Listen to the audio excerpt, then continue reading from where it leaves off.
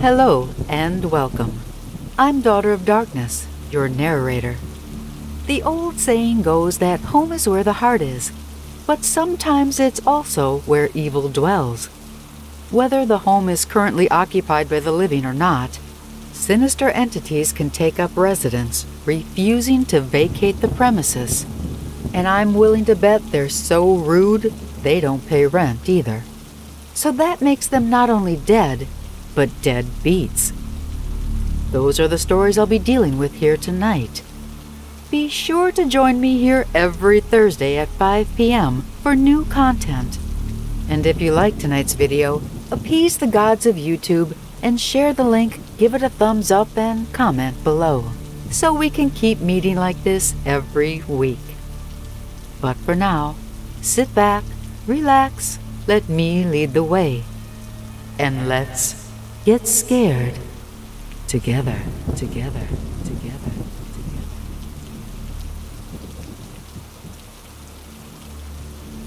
When I was 5 and my sister 7, my parents got a divorce and my mom took us to stay with my grandparents.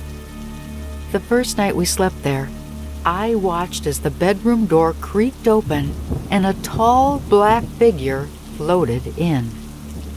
It stopped at the foot of my bed, turned to look at me, and I noticed that it had red, glowing eyes.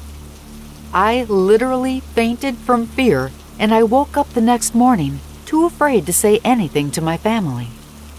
Random things like this continued to happen while we stayed there, like glowing eyes passing outside my door at night.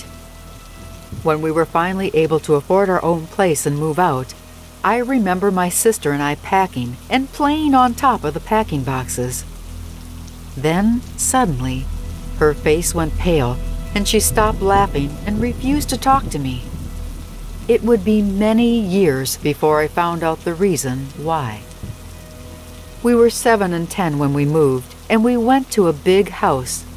My sister and I had separate rooms upstairs. But the weird stuff began happening shortly after moving there, too. We could hear something hitting the radiator in the hallway all night, and we'd come home from school to find our toys lined up facing the door, as if they were waiting for us to walk in, and nobody was home. It was all very unsettling. One morning, I woke up and it felt like my arm was burning. I looked at my arm and I found needles sticking out of it. I looked around to see what could have caused this, only to see all of my toys lined up on the floor facing me. I ran to get my mom and she helped me remove the needles. And while doing so, she told me that she had experiences as well. She told me her room was always cold enough to see her breath, even in the summertime. She went on to mention the stain in the hallway. Since moving in, I remember there was always a 6-foot-tall stain that looked like mold on the hallway wall. She would scrub it clean constantly, but it always came back. She even had maintenance come to check for leaks on the roof or water damage, but they found no such thing. There was no cause for that stain, and it was in the shape of a person, but it was only on the wallpaper. The wood behind the wallpaper was perfectly fine. No moldy stain at all. A few months went by, and I was taking a shower in the upstairs bathroom. I locked the door, but midway through my shower, I heard the doorknob rattling violently.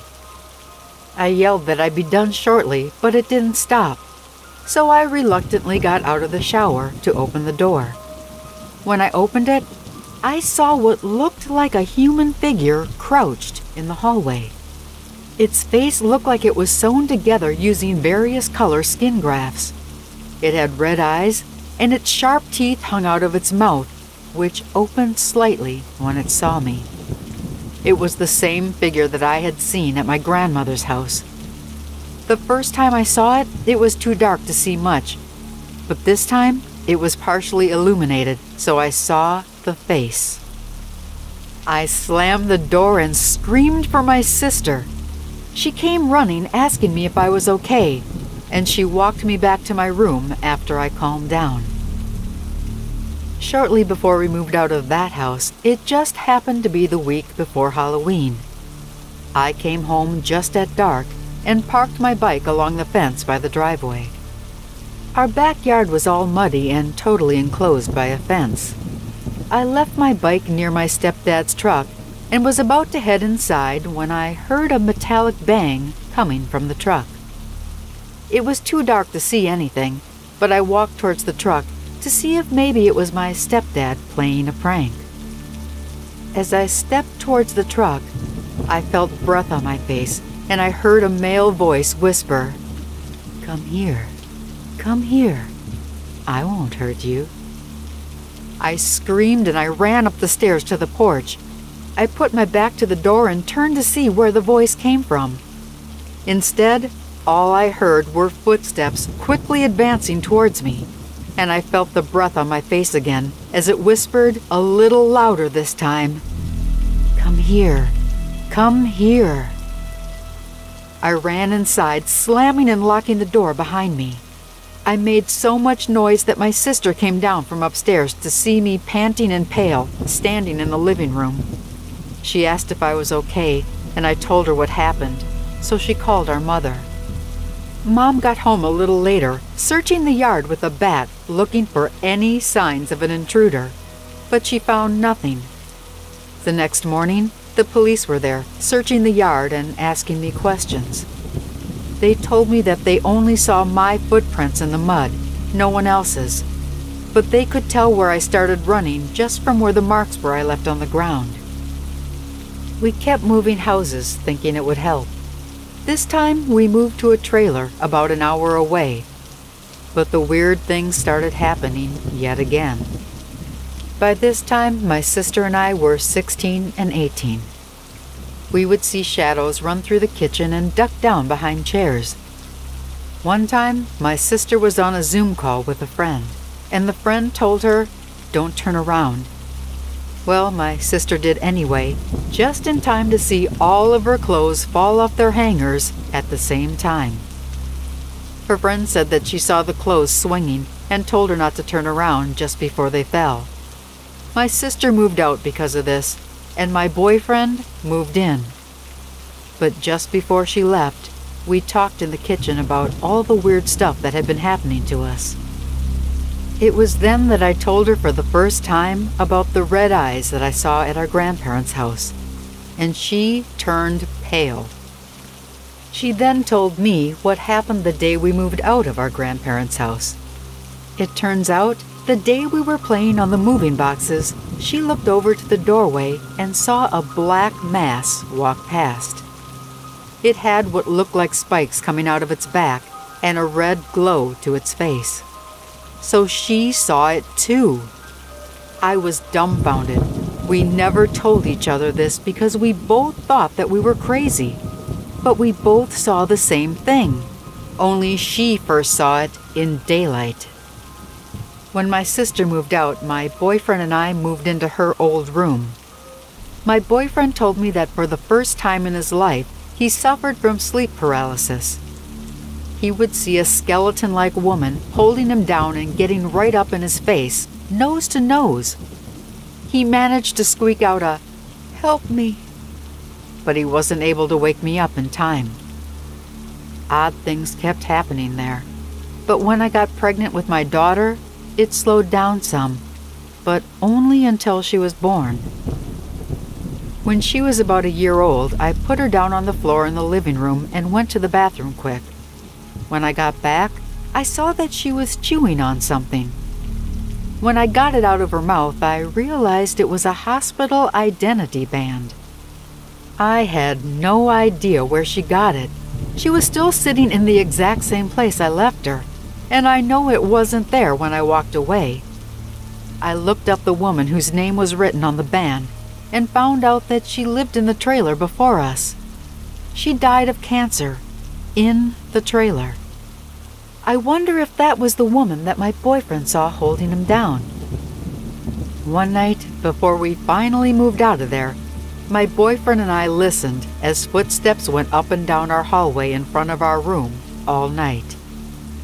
It would walk to the door, scratch at it a few times, then walked back down the hallway and returned to do the same thing again.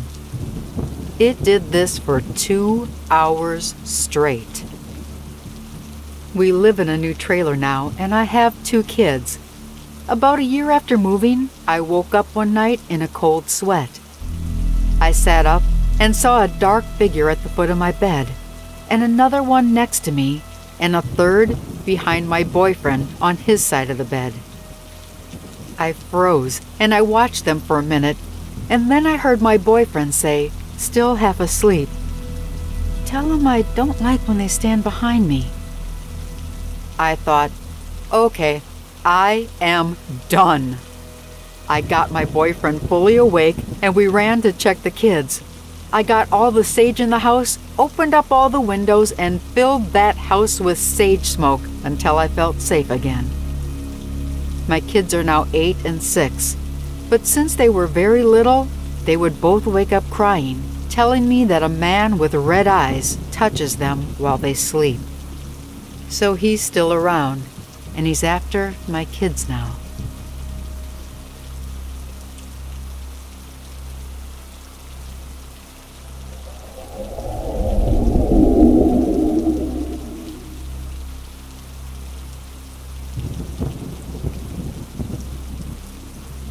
I'm 28 years old and currently work for a marketing firm. I live alone in a small studio apartment that faces an old Islamic cemetery. During the COVID-19 lockdown, I visited that cemetery often, out of boredom, to feed the birds and just be outside. But since things have opened up again, I stopped going. But something seems to have taken offense to my staying away. Once I stopped going, I started hearing scratching sounds at night, like something scratching inside the walls with its nails. At first I thought it was my neighbor, but I spoke to him and he said he's been hearing it too, and he thought I was doing it. We're both spooked because we both live alone. Also, my things disappear, like headphones, stationery, books, and other small items. I always find them either under the bed or in the bathtub after a few days' time. And the doorbell always rings at night, every night. I went to our building's security office and asked them to check the footage to see who was ringing my doorbell every night, but no one was on camera. And last night, I was awoken to loud banging on my apartment door. There's a very small gap between the door and the floor, and if someone is standing outside, you can always see their shadow. And I did see a shadow, but when I opened the door, there was no one there. I again called the building security to have them check the footage, and no one was seen banging on my door. They're beginning to think I'm imagining this because I make so many complaints. I've discussed this whole situation with my neighbor, who has since become a friend, and we're both thinking about getting help from the local church. Update. Since my last post, the activity and the strange occurrences have gotten worse. My neighbor left his apartment and moved to another city as he started to fear for his life. He told me he saw a dark figure that resembled a young boy in the corner of his apartment. It only appeared for a few minutes, then disappeared in front of him. Since he moved out, the scratching in the walls has grown louder, and I can also hear scratching underneath my bed at night, too. It got so bad that I moved the mattress off the bed frame directly onto the floor so that nothing can be under my bed. I've been trying to ignore it as best I can. I borrowed a copy of the Quran from a colleague at work, and I keep it at home. He lent me a few Islamic paintings to hang on the wall as well. And he recorded himself reading some of the verses from the Quran, and he told me to play them whenever I heard the noises. But nothing has helped. I've started going to sleep earlier, and I bought noise-canceling earphones to block out the scratching noises. I also disabled the doorbell so that it won't ring at midnight, and I keep the lights on all the time. Yet, one night as I was sleeping on the floor, I felt something touching my feet. I woke up to hear crying coming from the bathroom. I didn't move. I just sat there on the mattress, contemplating if this was a dream or not, when suddenly the bathroom door opened wide, all on its own. I just shut my eyes. The crying continued for about 15 minutes, and by then I had realized that I was indeed awake. When the crying stopped, a very bad smell enveloped me. I didn't move at all. I didn't even make a sound. And then the same thing that was touching my feet was now touching my back. I started trembling out of fear, but I still kept my eyes closed and didn't make a sound. It continued touching my back for about a minute or two more, and then it moved away. I stayed in that same position for about 10 minutes more before I dared open my eyes. I went to check the front door, and it was still locked from the inside, but the bathroom door was still wide open. I was so scared, I left my apartment and sat in the lobby until dawn. I was trying to gather enough courage to go back upstairs, but then I had another thought. I thought I would go to the cemetery and yell at whatever it was that was haunting me to leave me alone. So I did just that. I went to the same place in the cemetery where I used to sit, and I yelled as loud as I could. It felt nonsensical, but I literally yelled and cried and shouted to leave me in peace. Still angry, I came back to my apartment and did the same thing. I yelled loudly to leave me alone, and I told it that I was no longer afraid of it anymore. I then moved my mattress back from the floor onto the bed frame, and I fell asleep the whole day. After that, nothing strange has happened. No scratching, no missing items, no loud bangings on the door, no crying. Whatever the entity was, I don't think it wanted to hurt me, because once it found out that I was angry, it stopped. Everything has been normal ever since. But I bet it still doesn't pay rent.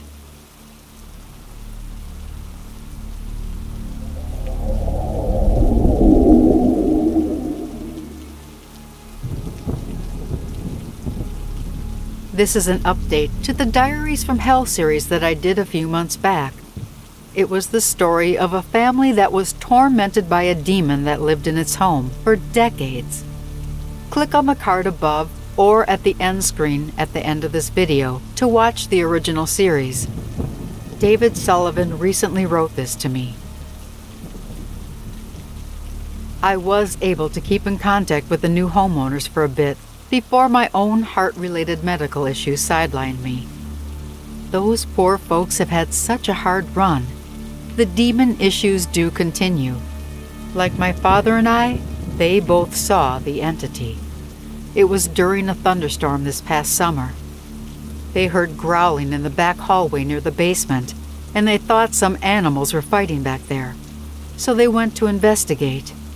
And then they saw it. But it wasn't bipedal when they saw it. It was on all fours. They were so scared they bolted and went to stay with relatives for a while. Then our state was hit by yet another tropical storm, during which time they had a tree from the neighbor's yard smash into the house. It caused a lot of damage. They finally decided to cut their losses, take the insurance payout, and move on. The house is currently condemned and may be torn down, and good riddance if it is. But one thing that I should mention that's making me very nervous, something I don't need right now, is that my teenage daughter now has a growing fear of our basement in the new house. She feels that something is watching her outside the windows.